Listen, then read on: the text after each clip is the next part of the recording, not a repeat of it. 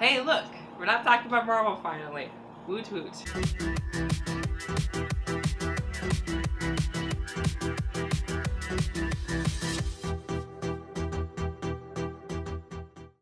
Hey, it's your friendly neighborhood Nicole in editing.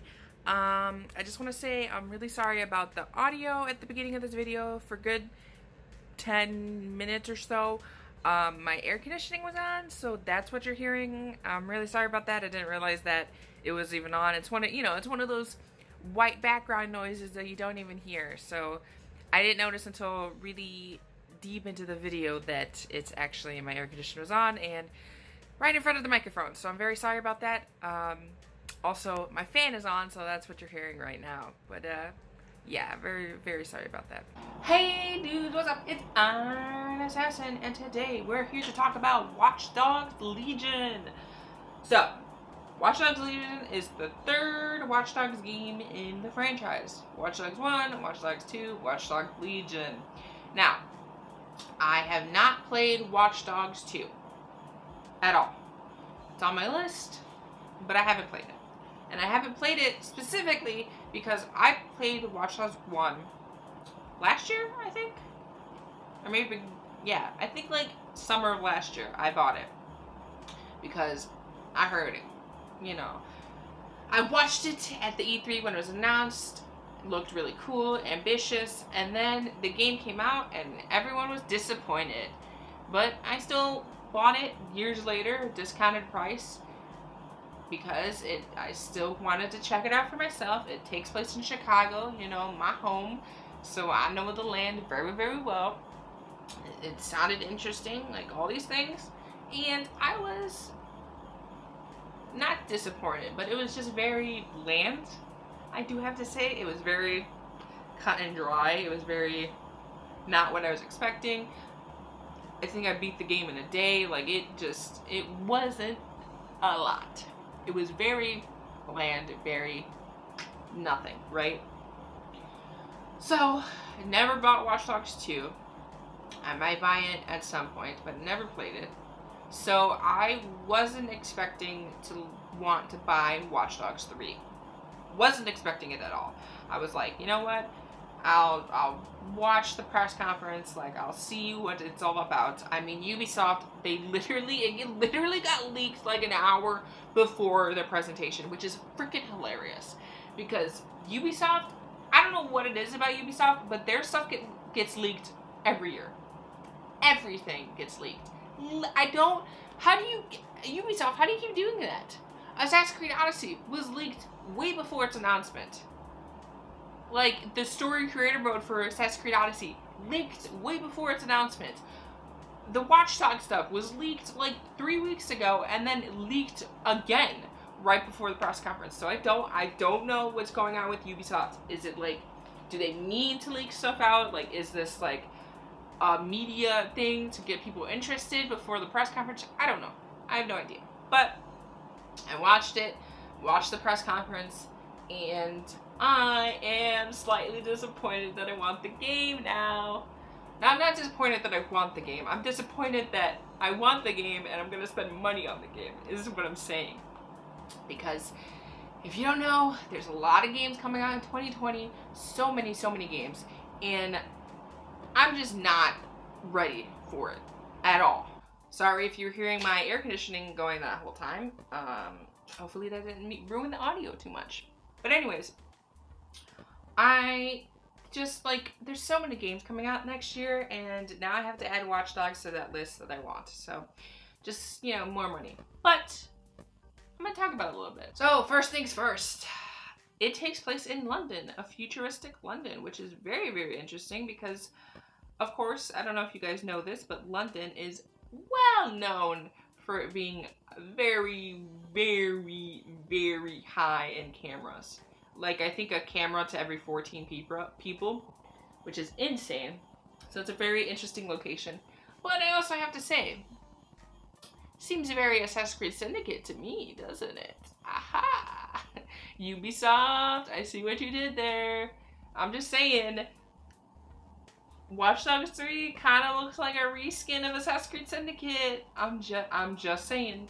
I'm I'm just saying, they both take place in London. They both have you recruit people for like a little like gang thing. They're both, you know, assassins, right? They both kill people, right? Both kind of want to take down an evil power that's kind of taking over the government. Parallels? Parallels. Parallels. I'm just saying, Watch Dogs Legion and Assassin's Creed Syndicate, very, very similar. Very, very similar. So, you can become everyone in this game. Everyone. Everyone. Every NPC you see, you can play as them, which is interesting. Very ambitious, but interesting. You can play as like an old lady assassin. You can play as like a hipster hack girl. You can play as a ex-spy. You can play as a waiter. So, it's just very interesting, very ambitious. Like, voice acting, like how many voice actors did they cast? Mocapping, like how many mocaps do they got? How many actual varieties of characters do they got? Like, there's a lot in this game that they're promising, and I'm a little worried. Very ambitious, a little worried. If you can play as every character you see, that's a lot to live up to. A lot to live up to. So, I don't know. So it looks like you can still character customize, which is really good because that was probably one of my favorite things from Watch Dogs 1. I love putting Aiden in different costumes and different hats. So I'm glad they kept that, especially with the mask that you get to use for for the gang or whatever. Character customization. You can never go wrong. So there's also this new system in Watch Dogs that's called permadeath. If a character dies, they're dead forever. Do you know how many characters I'm gonna kill? Do you know? Do you know how many times I killed Aiden by going on a motorcycle and just, you know, taking a turn too sharp and then there he goes flying and he's dead? So I'm gonna hopefully not get attached to any of the characters. I will. I'm definitely gonna get attached to the characters and then I'm gonna kill them and I'm gonna be disappointed. It's gonna happen. I promise you. I kill a lot of characters, okay? I do, because sometimes I'll just go in guns blazing and that's a stupid idea. But here we are with permadeath and I am gonna kill so many characters. I'm gonna kill so many characters. They're all gonna die. Every one of them. I'm gonna get into a motorcycle, I'm gonna go too fast, I'm gonna hit something, and they're gonna fly off and they're gonna die. Okay? That's gonna happen. I just have to prepare myself for it now when I buy the game. So, let's get to the meat of this. Looks a lot better than Watch Dogs 1. Of course, you know, graphics changed a lot, right? All that stuff. But, it's very ambitious.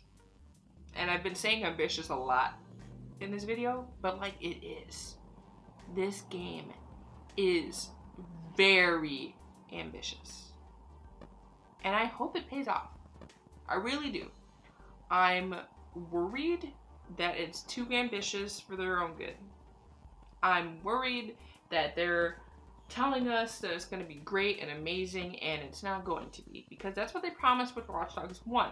They promised this amazing, like, you get to hack everything, you get to do all this cool stuff, like, blah, blah, blah. And honestly, it was very mediocre, it was very okay, right? It was okay. It was just okay. So, they're saying a lot in Watch Dogs Legion. They're promising a lot. They showed gameplay. It looks good. It looks really good. So I'm just a bit worried. You know, just a little bit. I don't want Ubisoft to disappoint. And they might. Honestly, they might. But I'm hoping this game is good. It looks good. The concept very interesting. It seems like a very interesting concept. You can be anyone. You can be the old lady assassin girl. Like, it looks good. And I'm excited for the game, but it's just so ambitious. It's very ambitious. And Ubisoft can disappoint sometimes. Ubisoft could also do good. They've done some great games, you know, but sometimes they disappoint. So I'm praying for you, Ubisoft. I'm praying for Watch Dogs Legion. I'm hoping Watch Dogs Legion is kind of the resurgence of Watch Dogs, right? You know, not a lot of people know about the games. Like, I don't think they do very well. I think they do all right, but they're not, like, amazing. They've never been, like, you know, game of the year type games. So I'm hoping Watch Dogs Legion is that game finally. That it is, like, that outstanding, breathtaking, like, game. Like, it is that game. I'm hoping for it. But we'll see. We'll see. Fingers crossed. But yeah. Comment down below. What do you think about Watch Dogs? What did you think about the Ubisoft press conference? A little weird with the Just Dance stuff. They're also putting Just Dance to the Wii. I was like, do people still play the Wii? Okay, Ubisoft, you do you. But yeah, comment down below. You're gonna go Watch Dogs Legion. What do you think about it? Like, you know, just comment down below. And yeah, I hope you did enjoy. Don't forget to subscribe button with your post buttons, a part of you Avengers Unlimited, and hit the like button with your hidden blade. And yeah, I'm hoping Watch Dogs Legion's gonna be good. I really am, because you know, there's just a lot of games in 2020. Hope it's good. But yeah, see you just later. Bye.